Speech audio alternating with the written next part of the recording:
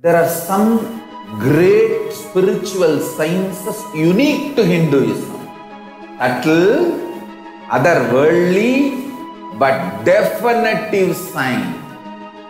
Manifesting the cosmic beings in Archavatara, deities in Nijavatara, living incarnations is possible. Understand?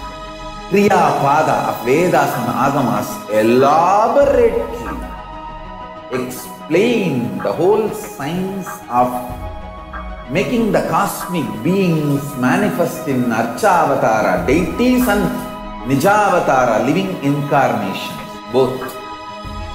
During the Bhava Samadhi Darshan, literally those cosmic beings manifest through this body.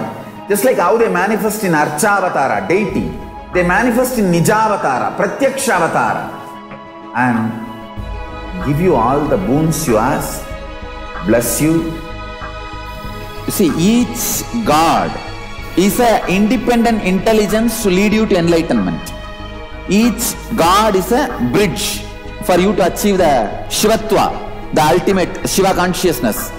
Krishna is the bridge for you to achieve the Krishna consciousness. But Shiva consciousness, Krishna consciousness, all consciousness is one and the same. Ultimate consciousness only. So that energy itself completely expresses. Just like Radhika, when I see my own sweetness in the mirror, I become eager to taste it. I find that the only way to relish this sweetness is through the constitution of Sri Radhika.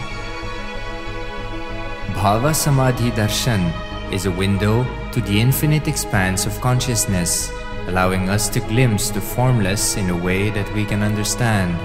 It cleanses the karmas of lifetimes. It awakens our biomemory to the space of ParamaShiva, the ultimate consciousness, and creates a deep and lasting transformation in us.